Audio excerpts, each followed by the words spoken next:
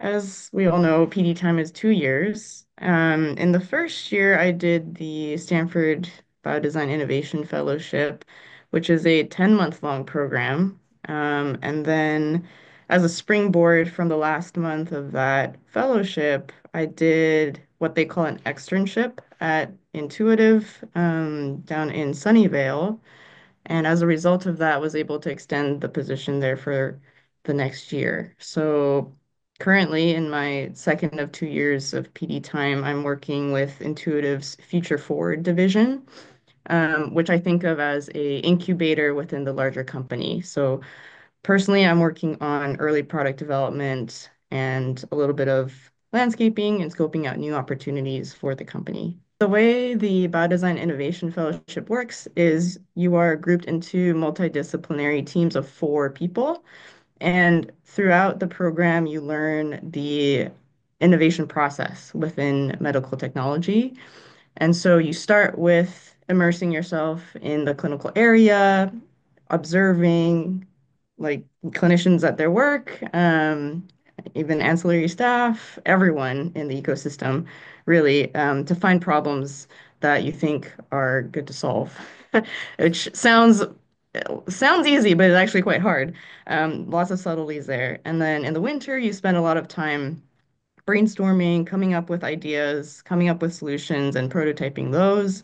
And then more in the winter, you transition to a phase where you're thinking through how you bring that solution to fruition. So things like marketing strategy, what would your business plan be? What kind of reimbursement pathway should it take? Does it need FDA to weigh in on regulation and things like that? So by the end of the program, I think you have a much better understanding of that entire medical innovation process. But it goes by really quickly. In undergrad, I always thought I might be an engineer, actually. And as part of our senior capstone project, we basically go through the biodesign course, but in a very simple, more watered down type of way. And I had always thought that was a really cool way to use the creative side of my brain. I think in everyday clinical care, it's not the right venue for creativity sometimes. There is a standard of care.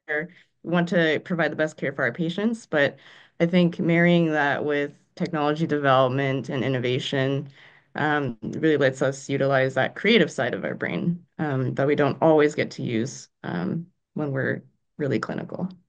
For the Biodesign Fellowship year, I was fortunate enough that the Department of Surgery was able to support part of that. So Biodesign itself pays a stipend to its fellows, but the Department of Surgery had a fund where they paid the difference to make it like a PGY3 salary. And I kept my health insurance with that relationship with Stanford. But for this second year, where I'm working full time with Intuitive, the funding is coming completely from Intuitive. So I'm paid as a salaried employee at the company. And that I obtained through that last month of biodesign externship, was able to discuss this plan with my manager at Intuitive, and thankfully they had the budget to accommodate this position. So um, yeah, that's how this second year is being funded for me. The one-to-one patient care really helps me stay grounded. And, during these PD years, we do get the opportunity to moonlight. And so I did that for myself also to stay clinically connected and found that, on those rare, rare occasions where I do get to operate on those shifts, I really still enjoy it a lot. And I do miss it. So I'm looking forward to coming back. Definitely, I think it'll be an adjustment in schedule.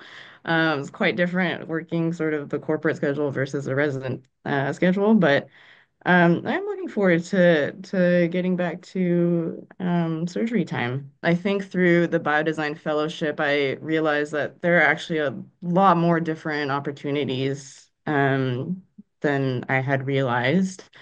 For someone with a surgical training, someone who wants to practice clinically, but also make an impact on patient lives in other ways. So I think I'm still figuring out, but lots of different mentors here at Stanford and within Silicon Valley to help me make some of those decisions.